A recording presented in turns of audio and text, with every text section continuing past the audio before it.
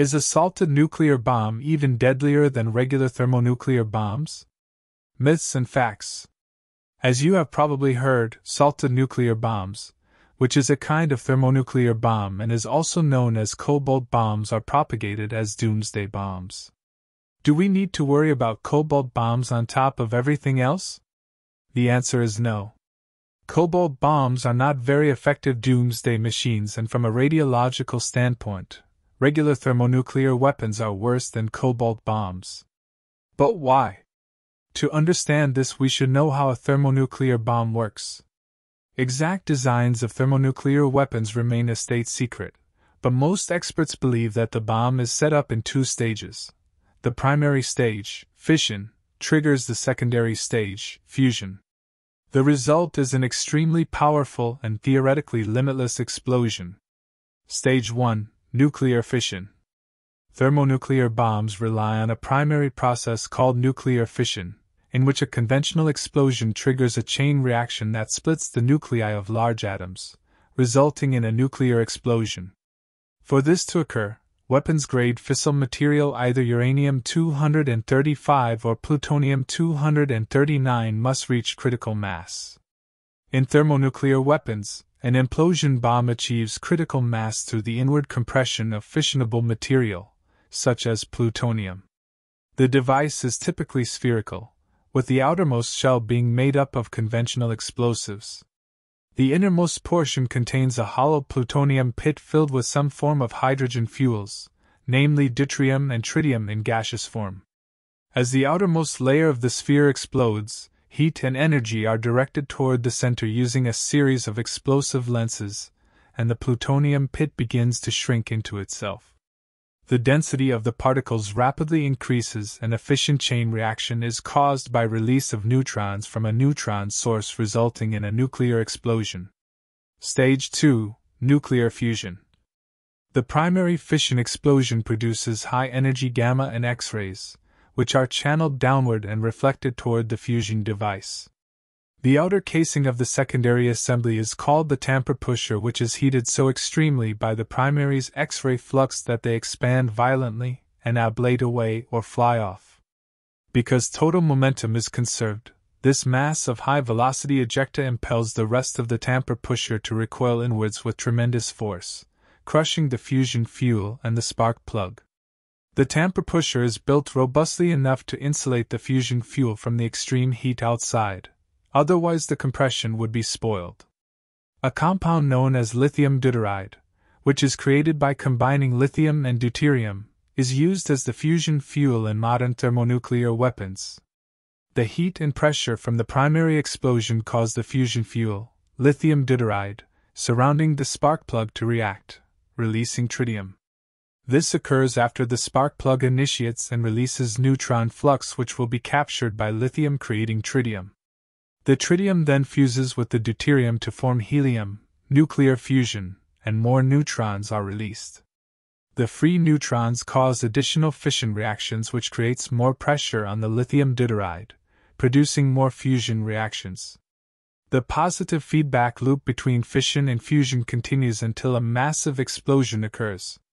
One of the key points here to enhance the yield of a thermonuclear weapon is that the neutrons from fusion reactions can further cause fissions in the tamper, which is usually uranium-238.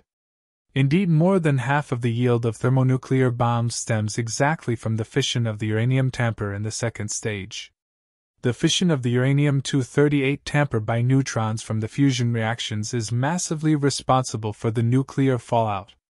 Now, in order to make the bomb even more deadly from a radiological standpoint, physicists thought of replacing the uranium tamper with a cobalt-59 tamper to create a cobalt bomb or a salted nuclear bomb, producing even more radiological hazards.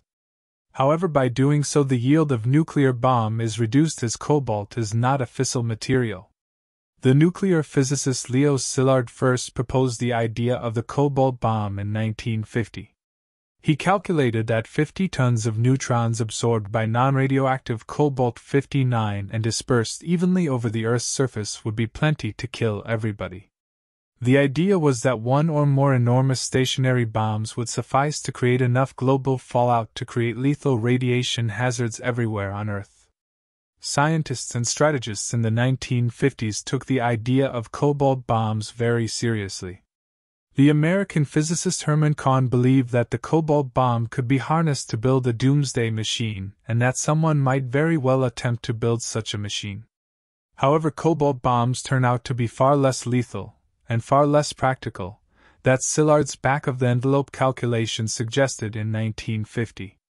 Firstly, Szilard assumed that the plentiful neutrons from fusion could be harnessed efficiently to convert common cobalt-59 into radioactive cobalt-60.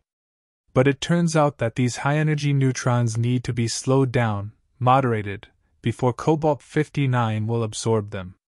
Fusion neutrons have an energy of about 14 MeV, which means they are moving at high speed. When these fast neutrons hit a cobalt-59 nucleus, they tend not to stick and form cobalt-60, but rather cause other reactions like knocking other neutrons out of the Co-59 nucleus. At 14 megaelectron volts or MeV, the neutrons are something like 50,000 times less likely to be captured and form cobalt-60 than they are at the energies typical in a medical isotope production reactor. Most nuclear reactors use moderators, such as water or graphite, to slow fast neutrons down to lower energies, but doing the same inside of a detonating nuclear weapon is astronomically more difficult. And even if we could harness the fusion neutrons to produce cobalt-60 the way Szilard envisioned, it turns out that the resulting fallout would probably be less lethal than the fallout from a conventional thermonuclear weapon. This is because most thermonuclear weapons produce a large fraction of their yield from fission reactions, and the resulting fission products are extraordinarily radioactive. It turns out that fast neutrons from fusion can be used to fission uranium atoms, which in turn produces more neutrons in addition to more fission products. So each neutron fissioning uranium produces far more radioactive hazard than a neutron producing a cobalt-60 atom. Fission products are so radioactive that most of them decay within minutes or hours, often before fallout reaches the ground. Szilard suggested that cobalt-60 would be far more lethal because its 5.27-year half-life would result in larger accumulated doses. But it turns out that the fission products are so much more radioactive than cobalt-60 that the accumulated radiation exposure relative to neutrons expended only starts to favor cobalt-60 about 6 years after the explosion. Conventional thermonuclear bombs are therefore highly efficient radiological weapons. As British radiobiologist Joseph Rotblat noted in 1955, the hydrogen-uranium bomb is a kind of cobalt bomb. In fact, in some respects it is even worse. It is often claimed that the scary Russian torpedo Poseidon is equipped with a salted nuclear bomb to cause enormous radioactive contamination. Now you know that these claims are absolutely unfounded, and this admittedly very potent weapon will carry a devastating megaton TNT-sized thermonuclear warhead. So you can rest easy that cobalt bombs are one nuclear nightmare that you probably don't need to lose sleep over. But that's in part because the fallout from typical nuclear weapons is lethal enough that it's very difficult to make it even deadlier. Thanks for watching and see you next time.